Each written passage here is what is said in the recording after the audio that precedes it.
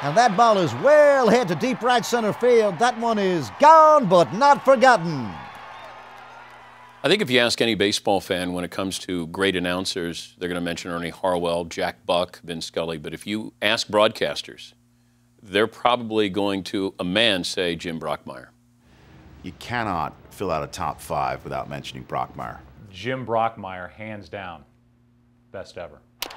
Oh, you can stick me in some kind of Italian boat because that one is gondola. We hear about people being old school. Jimmy was old school. He always wore that same plaid jacket, always had that same red tie. Fresh cut flower in the lapel, take me out to the ball game at the top of his lungs. I mean, Brockmire's style was ahead of its time. All that stuff we did back on the day in Sports Center, throwing in cultural references, catchphrases from movies. I mean, we were ripping Brockmire off left and right. Nifty grab, fires over to second, and you complete me. And that misses for ball 4, and Robinson says, I'm walking here. I'm walking here. He loved The Godfather. 2, 3 references a game. Here comes the 0-2. And, oh, Michael Corleone says hello. So, folks, 2 outs, bottom of the 4th. Barzini's a pimp, could never have outfought Santino. That one could be trouble. Spine giving chase, so is Young. And, oh, look how they massacred my boy. Some of the references were so out there. Oh, man, the way Vasquez is going, Mama better make some more of that moist cake. Oh, Wilmer Valderrama, that must have hurt. It's like, what the hell is he talking about? What I remember most, though, is his classic sign-off to his wife at the end of every game. Little popper to the left side, Newman settles under it, and Lucy, put supper on the stove, my dear, because this ball game is over. The guy truly loved his wife. That's what makes what happened such a shame. So there are a lot of different versions of this story that have gone around in circles.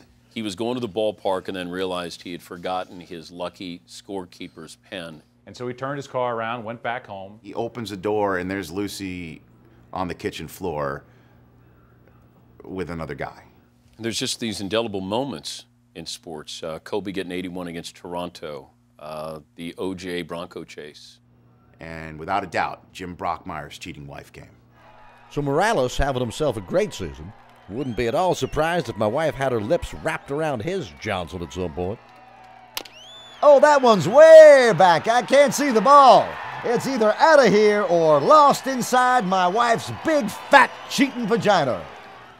It was sad. So we'll go to the top half with a f***ing whore. F*** you, bitch.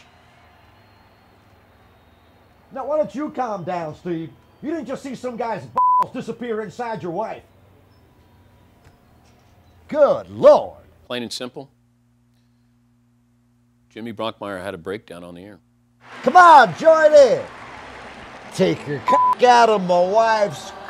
So Brockmire got fired, obviously. He was gone. There's no coming back from that. But he's an announcer, and that's what they do. They announce. And that's what Jimmy did. Nothing doing here at the park. Still nothing. Hey, that just hit me. That's a kind of cheesy, beefy feel to it. Reminds me, this poop is brought to you by Antonio's Pizzeria. Still nothing. Brockmire, one of the few back-to-front wipers in the league. Very, very unconventional. Okay, dabbing at it. First likes to dab at it. Still nothing. Because nobody is here. Nobody but Jim Brockmire. That ball is well hit. Knock, knock. Who's there? Mr. Baseball. Mr. Baseball who? Mr. Baseball went and got himself out of here.